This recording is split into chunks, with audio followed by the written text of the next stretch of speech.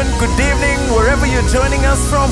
We're so glad that you could join us. We're in the middle of a series called Vaccinate Your Money, and we're hearing so many testimonies of what God is doing in our lives. And this morning is just about to do even greater things. Well, we're gonna go forth and do some songs in praise and honor to our God. So feel free to join in and let us praise God like never before for the glory and honor of His name. Come on, Kathy, are you ready? All right, let's go. Come on, put your hands together. Oh, yeah. Wewe ni Mungu mkuu, mwenye kutenda mema, mapito yako ni mema, umejawa na wema, fadhili nazo rehema. Nami sasa nasema asante.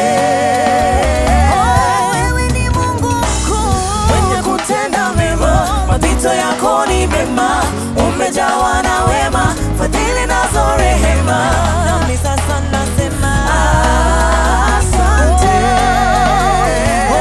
Nyota ya asubuhi, Yesu, na mfalme wa amani, Yesu, jiwe la pembeni, Yesu, mwanzo tena mwisho,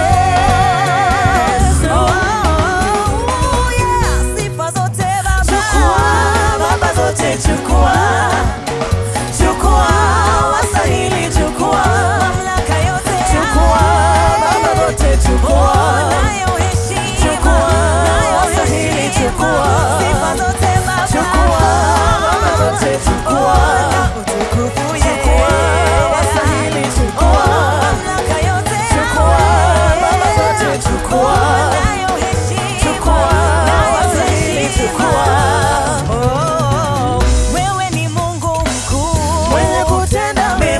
Mapito yako ni mema, umejawa na wema, fadhili nazo rehema.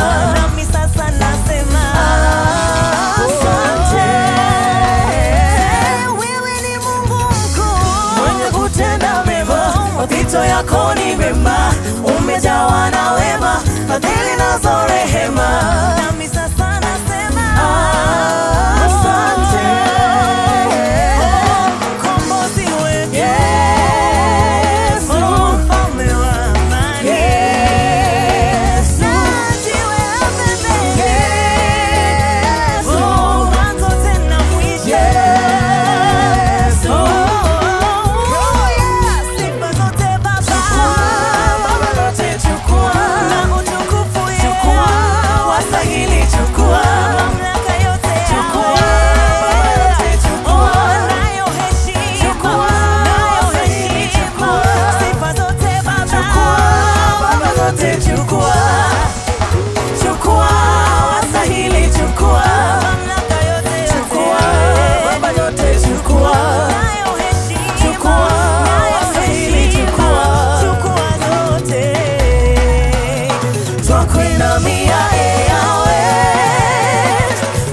chezea masia, twakuinamia eyawe, twakuchezea masia. Are you ready to dance?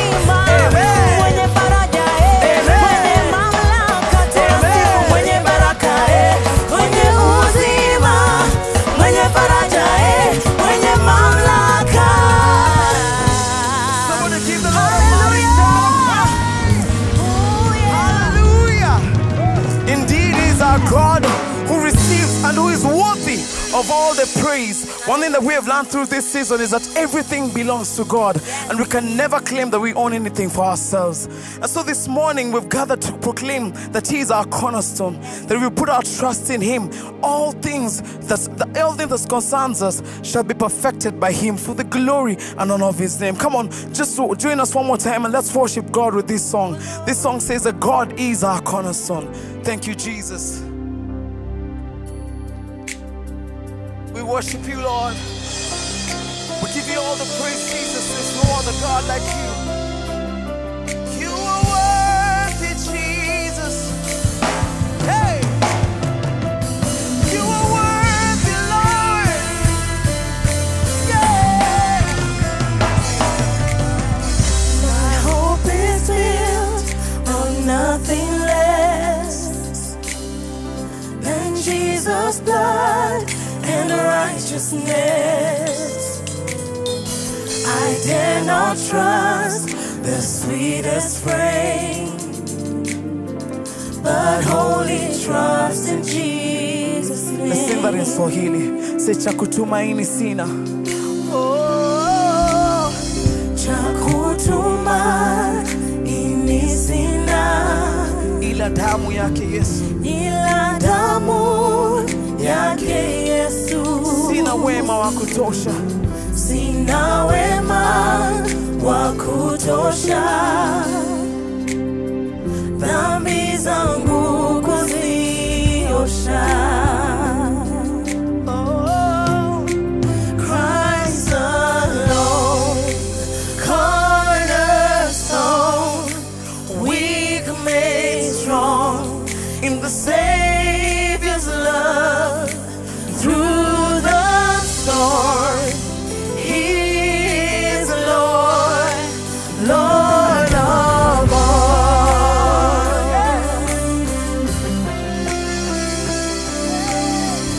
when darkness seems to hide His face, I rest on His unchanging grace.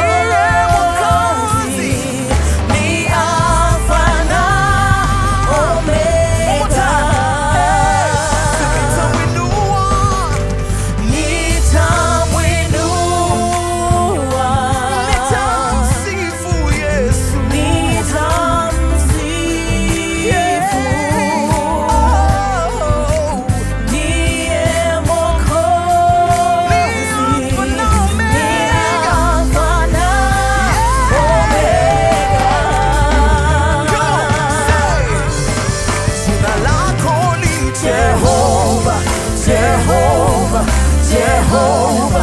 Say wewe ndiwe Bwana.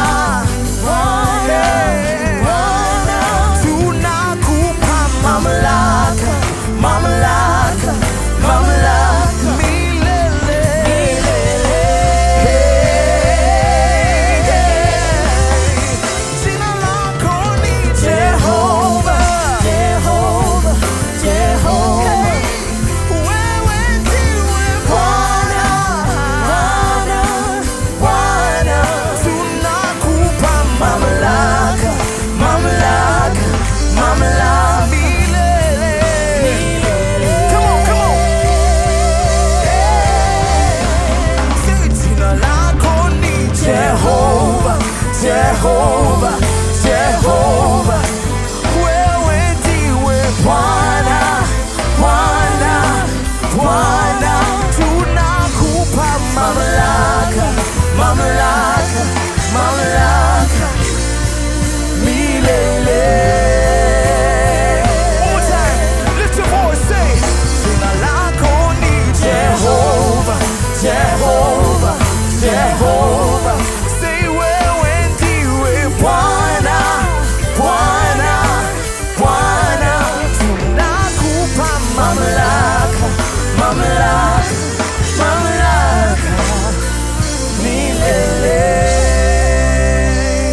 Somebody raise your voice and give him a mighty shout of praise right now. Yes, Lord. We give you all the praise because there's no other God like you. You are Lord of our lives. You are Lord of our money. You are Lord of our families. And we are forever indebted to you, Lord. And I pray the Lord this morning, even as we worship, that you shall be praised, that you shall be glorified. For there's no other God like you. Well, don't go nowhere because we still have so much lined up for you. Today, Pastor Sam is coming loaded. And you better be ready. Get out your notebook and your pen and take some notes because these are lessons that will help you 10, 20, 30, 40 years from now. So get ready for a mighty move of God, even through Pastor Sam's word. In the name of Jesus Christ, we have worshipped and everybody say, Amen. Amen.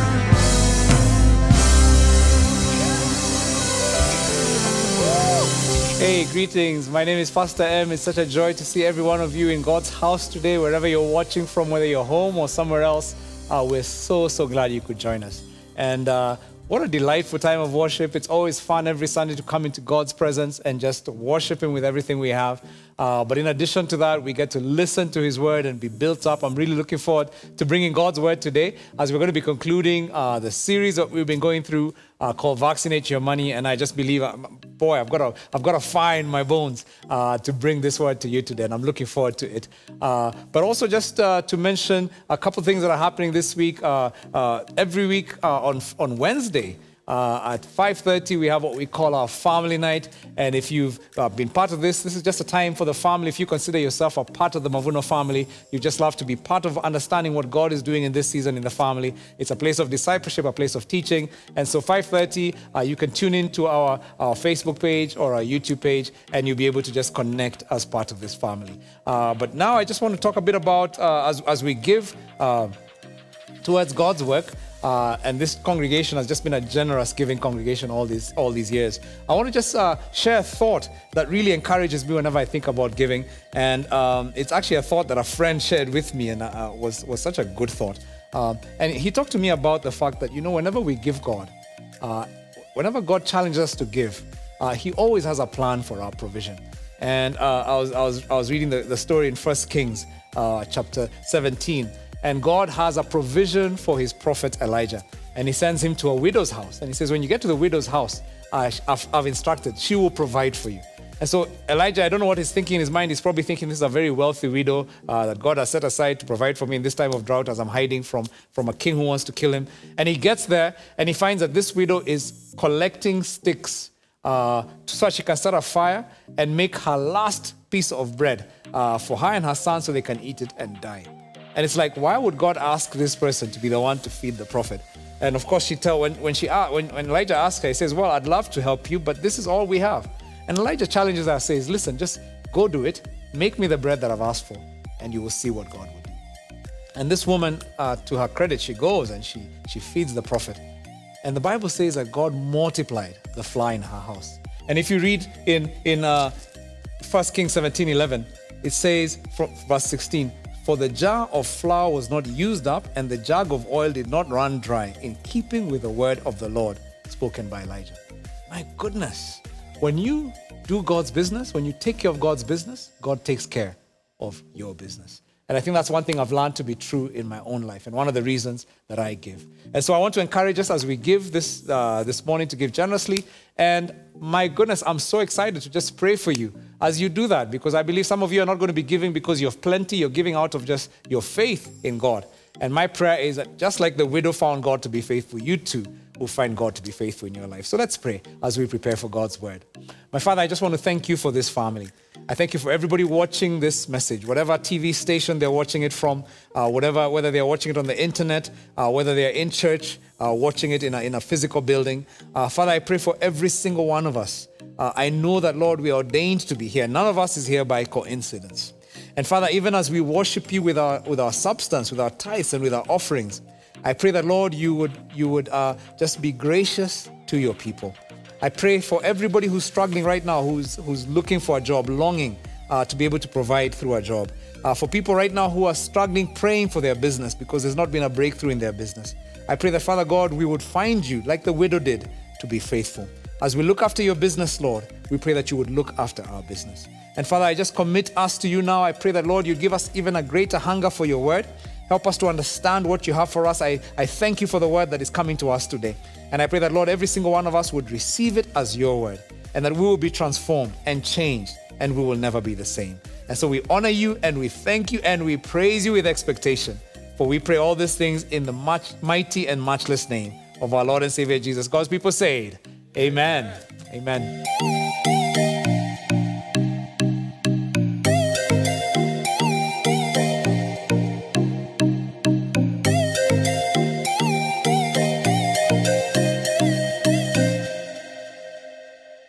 Greetings, Mavuno Church. Welcome to church. Woo!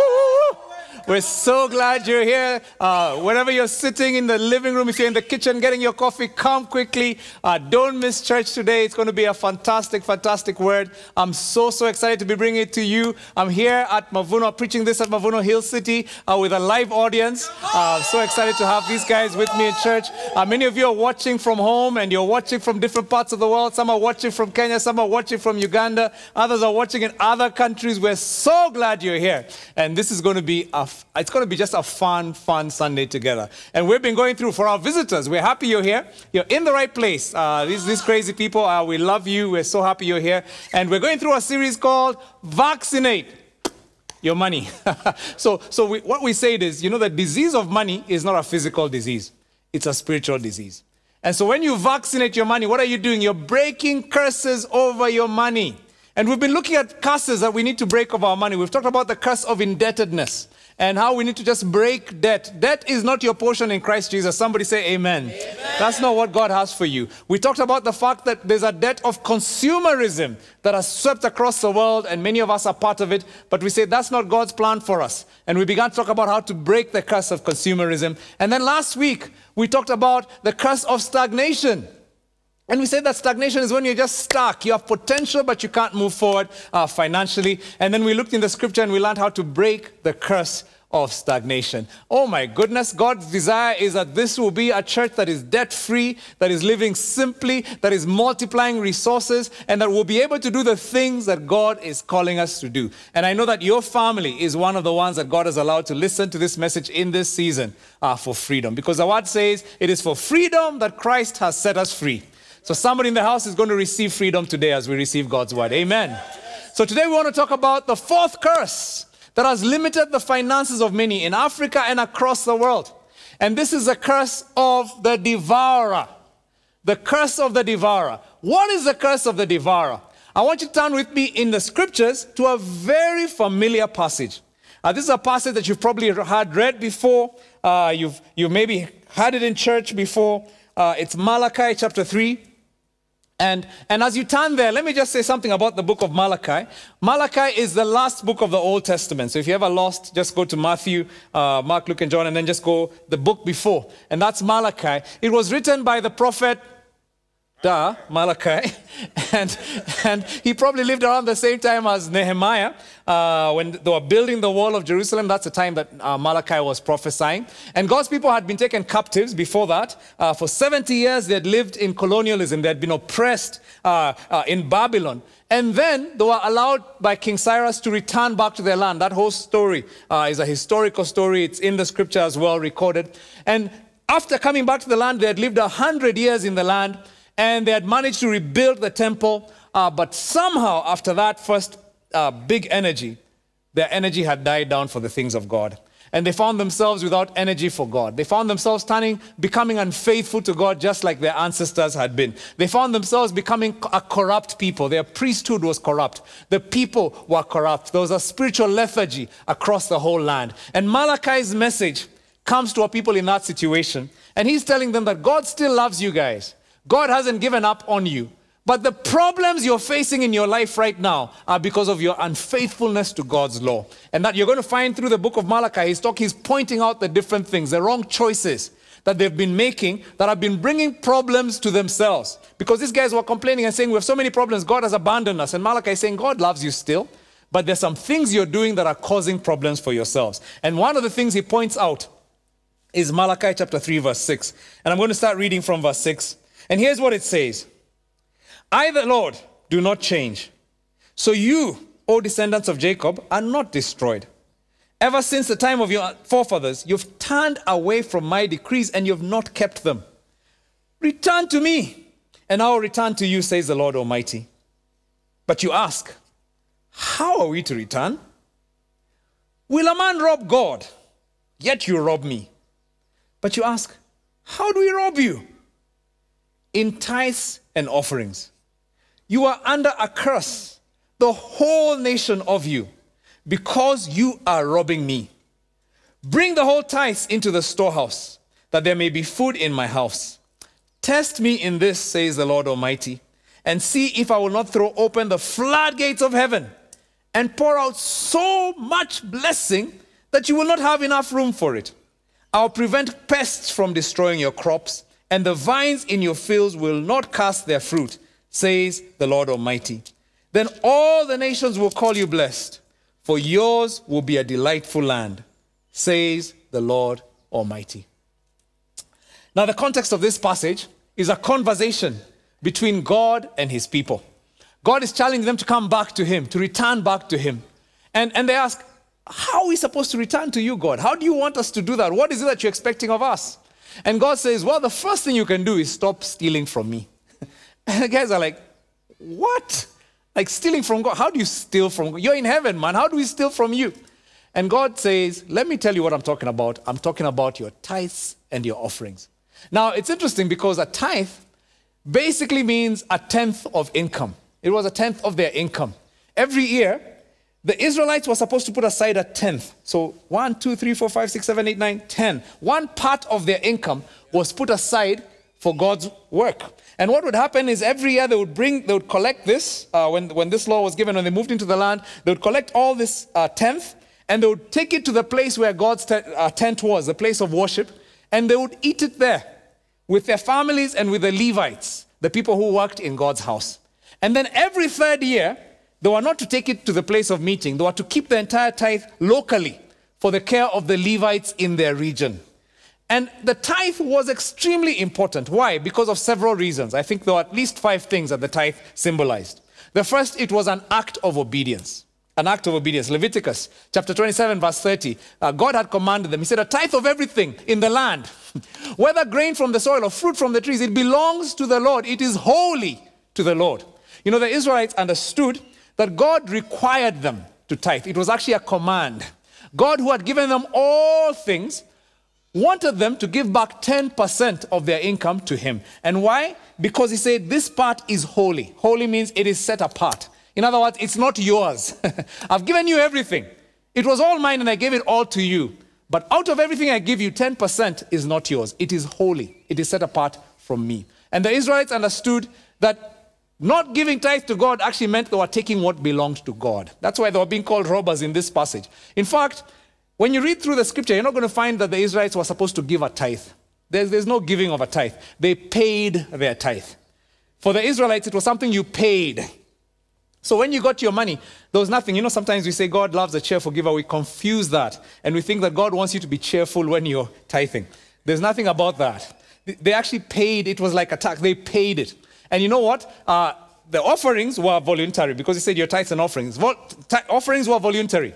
They could be given for different purposes, depending on how you felt led.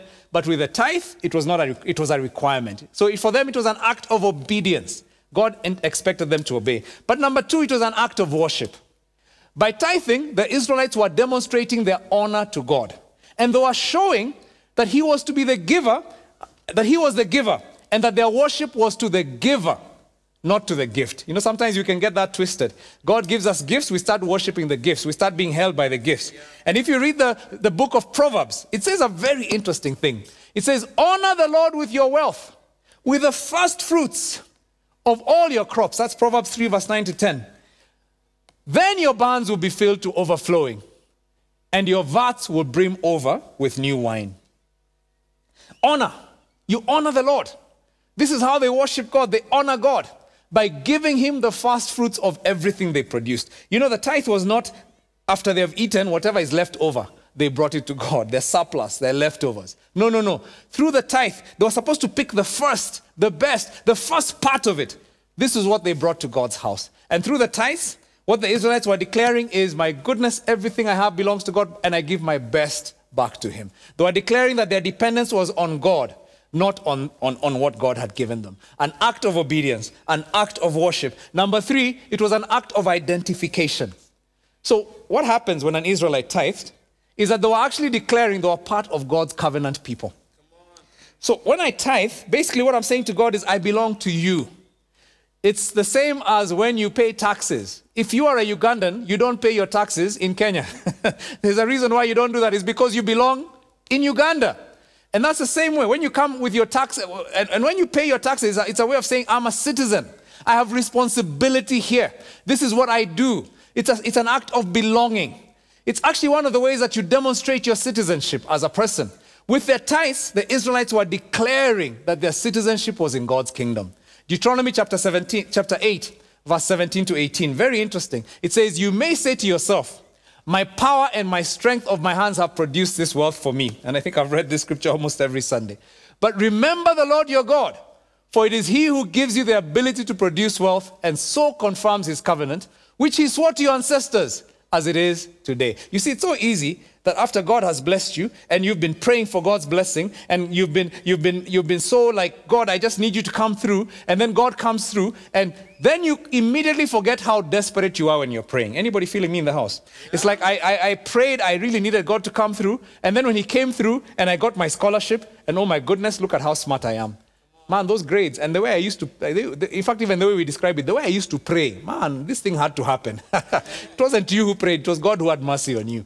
And we forget that God is so merciful, we forget that actually God is the one who did it. God says, remember the Lord your God. Don't forget where you come from. Don't forget who you are. And when you tithe, you're identifying. You're saying, everything I have, everything I own, everything comes from him, and I belong to him. Lord, I'm part of your covenant people. My tithing is a sense of identification. Number 4, tithing was an act of thanksgiving. You see, for the Israelites, failing to pay tithes was being ungrateful. It was failure to say thank you. And God did not take that well. When they tithed, they were acknowledging, my goodness, God, look at how amazing you are. Let me give part of this back to your work. In Hosea chapter 2, verse 8 to 9, you're going to see God actually complaining because of this guy's forgetfulness. Hosea 2, verse 8 to 9, God says, she's not acknowledged. She's talking about Israel. She has not acknowledged that I was the one who gave her the grain, the new wine, and the oil, and who lavished on her the silver and the gold, which they used for Baal. So first of all, I'm the one who gave it to you. Now you're using it for your own things. And then he says, therefore, I will take away my grain when it ripens and my new wine when it is ready. I will take my wool and my linen intended to cover her naked body. It's like, whoa, hold on. It's like God is saying, listen, I've been so gracious to you, Israel, but you've completely forgotten. You've completely not given thanks to me. And because of that, I'm going to strip everything back away from you. You know, everybody, I mean, even a father loves to bless. Every father loves to bless his children. Every father loves it when you give gifts to your children. But when your kids start acting like they don't care, like they start getting a sense of entitlement. They start feeling like you don't even matter. They start feeling like, my goodness, what are you even doing here? As a father, your heart grows cold. And God's heart was just like, man, I'm going to take back the blessings I gave you because I want you to understand where they came from. So tithing was an act of thankfulness. It's saying, God, everything I have comes from you. I'm so thankful. And I'm declaring my thanks with the resource I have. And then number 5, I said there are at least 5 things. The 5th is an act of responsibility. With their tithes, what the Israelites were doing is that they were saying, I am playing a part as a member of this family. Like when you have, like one of the things we tell our kids, by the way, is in our house, when you do your chores, don't expect to be paid for doing your chores. That's what we all do. We're members of one family. And being part of the family has privileges, but it also has responsibility. And so every one of us, we pull together for the sake of the family. And their tithes were the way that they supported God's work on earth. Now, God didn't want them to get it twisted. He didn't need their money. By the way, when I get my kids to wash the dishes, I don't do it because I can't afford to get someone else to wash the dishes. But I do it because, hey, I want you to carry your responsibility as part of the family. And God reminded the Israelites the same way. He told them in Psalm chapter 50, verse 9 to 12, he said, I have no need of a bull from your stall or goats from your pens. For every animal in the forest is mine, and the cattle on 1,000 hills. I know every bird in the mountains, and the insects in the field are mine. If I was hungry, I would not tell you, for the world is mine and all in it. It's like God is saying, listen, guys, don't get it twisted. Just because I'm asking you to tithe, don't think I need it. I can do it without you. I'm giving you the privilege of belonging. This is your responsibility for my house. I'm calling you as a child, as a son, as a daughter, to contribute to the work of this family. And I'm dignifying you by doing that. If you read Deuteronomy chapter 26, verse 12, Moses taught the Israelites, he says, when you've finished setting aside 1/10 of your produce in the 3rd year, in the year of the tithe, you will give it to the Levite, to the foreigner, to the fatherless, and to the widow, so they may eat in your towns and be satisfied. In other words, your tithes are supposed to do God's work. It's like God is extending himself through you to bless those who work full-time in his house, to bless the poor and the needy around you. And this is your privilege as the people of Israel. Now, here's an interesting thing about this passage, Malachi chapter 3, that God is saying that they placed themselves under a curse. He says it so strongly. He says, you are under a curse, the whole nation of you. This is the only place that God then says, he says something very interesting. First of all, he says, you're the ones who've put yourselves in that curse. But then he says something that you never see anywhere else in Scripture. God says, test me in this. You know, in the rest of Scripture, you're going to find things like, do not put the Lord your God to the test. So it's like crazy. It's like God is saying, hold on. For this one, test me. Like I dare you. Just test me and you will see what I'm capable of. It's like God says, test me by tithing. And you will see how I'll open the floodgates of heaven. You'll be so inundated with blessing, you will not be able to contain it. And he says, I will keep pests from destroying your crops. Test me. Now, I've written quite a bit about tithes before. Like I said, the books, Financial Fitness, Financial Foundation, they talk about, and it explains, by the way, that the tithe will never make you rich.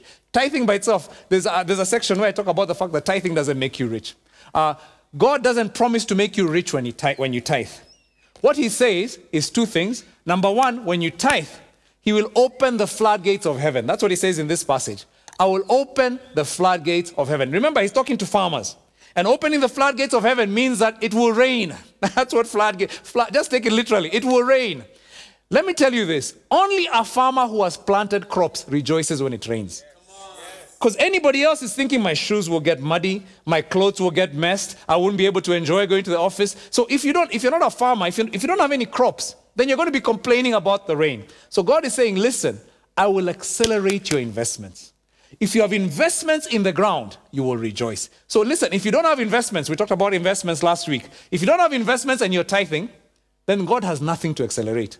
So even if you have 1,000,000 times blessing, 1,000,000 times 0 is 0. Yeah, so some of you are tithing, you've been tithing faithfully, but because you're not an investor, then the floodgates are coming and they're inconveniencing you. All right, maybe I should be nice. Listen to me, this is actually life, right? And I believe it works because I've experienced it in my life. So listen, God is saying, I will accelerate investment. God wants us all to be investors. But number 2, he says, the second promise, he says, I will remove the pests from devouring your crops. Again, you have to have crops for you to be worried about pests. So again, the investor is afraid of pests. Why? Because pests come to destroy. In fact, if you read in the King James, it says, I will rebuke the devourer on your behalf. Who is a devourer? The devourer is the one who came and brought senseless loss. You've planted your maize and you come and find it full of holes because pests have come. The devourer has come and destroyed your maize. For the Israelites, that was a pest. But in modern days, the devourer is the senseless loss that comes on your investments. It's a thing that happens when there's wastage, or carelessness, or neglect, or fire, or accidents, or riots, or stealing. You've invested in something and then boom, something happens and it's like your investment is wasted.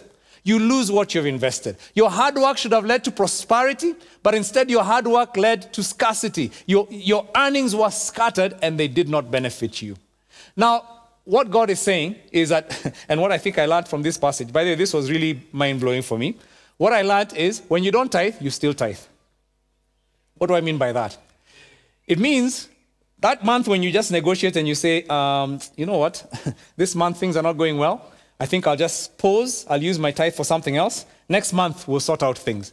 That's a month when the devourer comes into your house. And you know how the devourer operates? That's a month when you've just entered with your new suit into the matatu, and you sit, and as you stand up, there's a nail in the seat, and you just hear, and your suit, guess what you've just done? You've tithed to the devourer. Or when you're backing up your car from the garage, and you just hear, and there's a nail on the door, and it's just messed your paintwork, and guess what it's going to cost you? You've just tithed to the devourer. Many of us are good friends with the devourer. It's like he's a constant companion in your house. And this passage is teaching us, here's what happens with this curse. Let me tell you, this curse of the devourer is so powerful. I used to be friends with the devourer. I'm not a friend with the devourer anymore. I began to understand that when it comes to curses, and I think we've been teaching this almost this whole year. We've been talking about family curses. That's why we did Simama, and we talked about many ways that we deal and break with curses.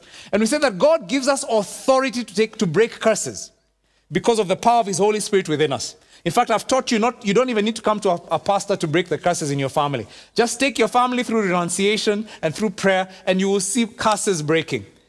But when it comes to the devourer, this is the one curse that God says does not break by you binding it. It does not go away by you chasing it.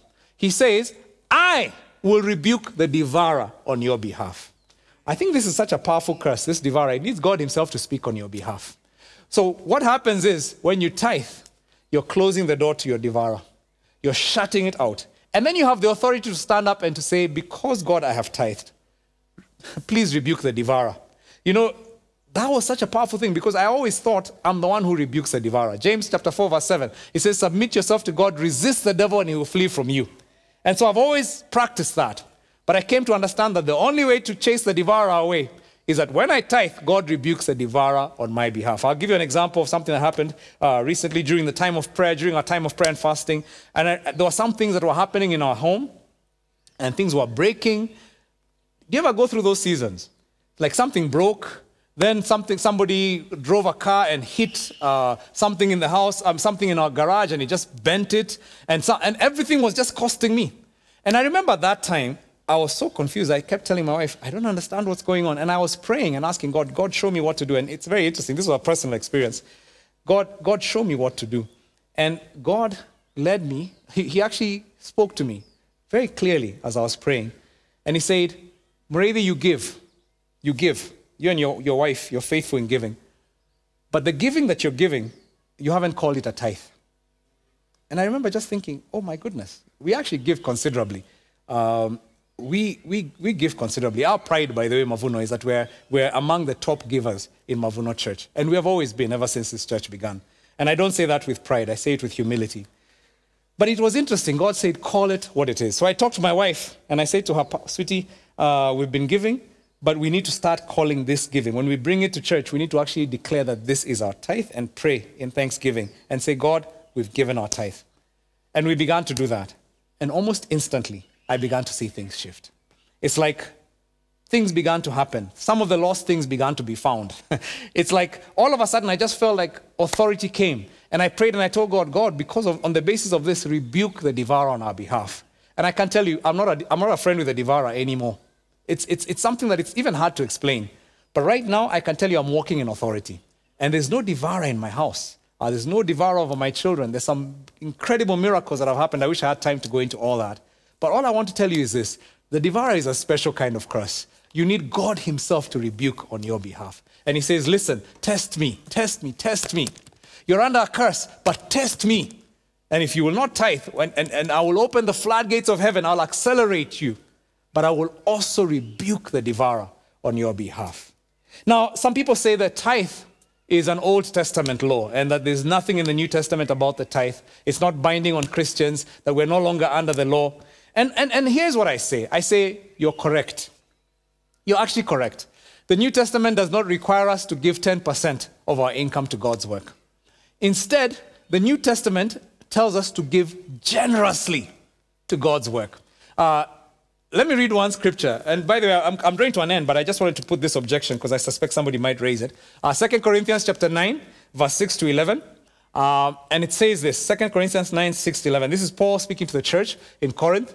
He says this, remember, whoever sows sparingly will also reap sparingly. And whoever sows generously will also reap generously. Each of you should give what you have decided in your heart to give, not reluctantly or under compulsion, for God loves a cheerful giver. And then he says, verse 8, and God is able to bless you abundantly, so that in all things, at all times, having all that you need, you will abound in every good work. As it is written, they have freely scattered their gifts to the poor. Their righteousness endures forever. Then he says in verse 10, now he who supplies seed to the sower and bread for food will also supply and increase your store of seed and will enlarge the harvest of your righteousness. You will be enriched in every way, so that you can be generous on every occasion. And through us, your generosity will result in thanks to God. By the way, that's a completely different level of giving. Because he's saying God will enrich you in every way.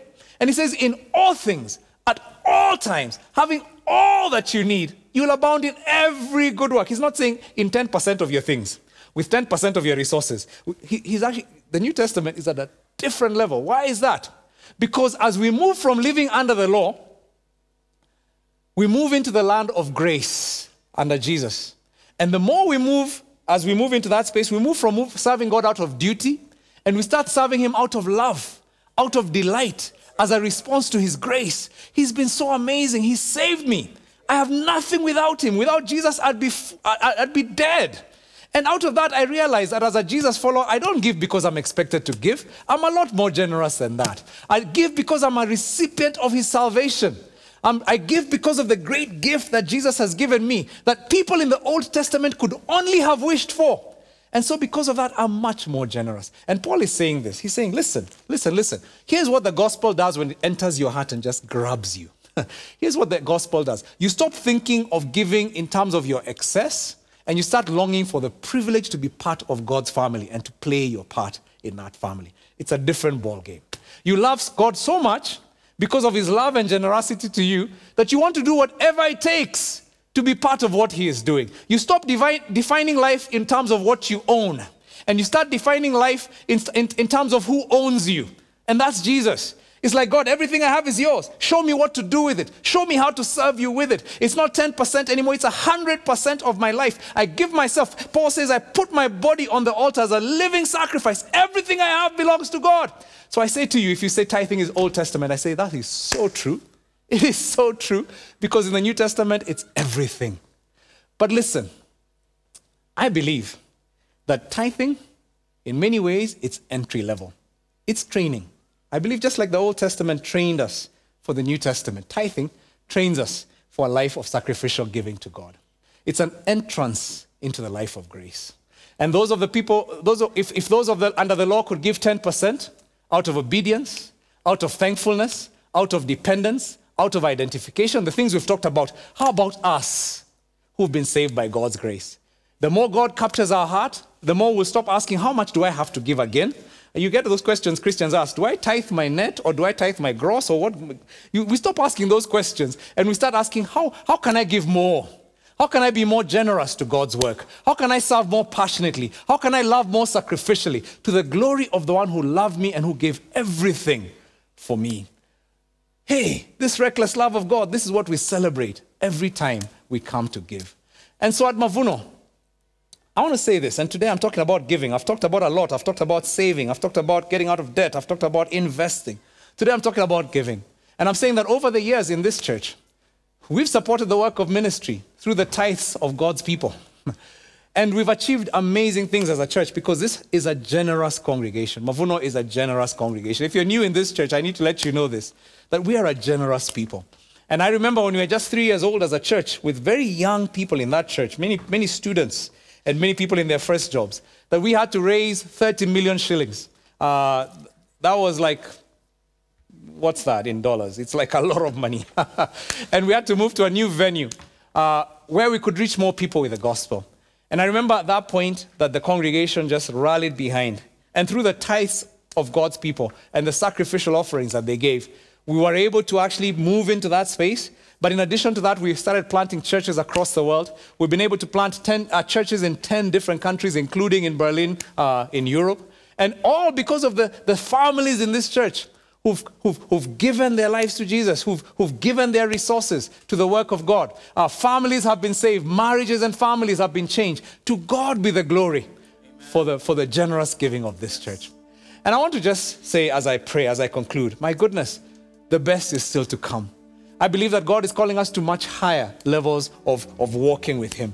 I believe God is calling us even to be greater stewards than we've ever been in the past. And you know what? I believe that God is calling us as we apply the lessons of this whole series to a level of prosperity that we've never experienced. It's not going to be the prosperity of hustling.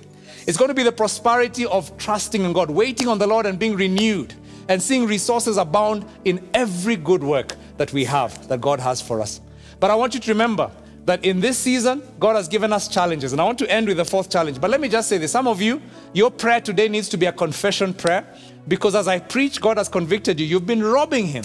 You've been robbing Him. You're not even at the basics of the Old Testament. You're not even giving your tithe to the church that you go to. Some of you, you have a different church you attend. You're just visiting today. You need to be a tither in your church. If that's a place that you're being built and you're being grown every week, then that's a place you need to give your tithe.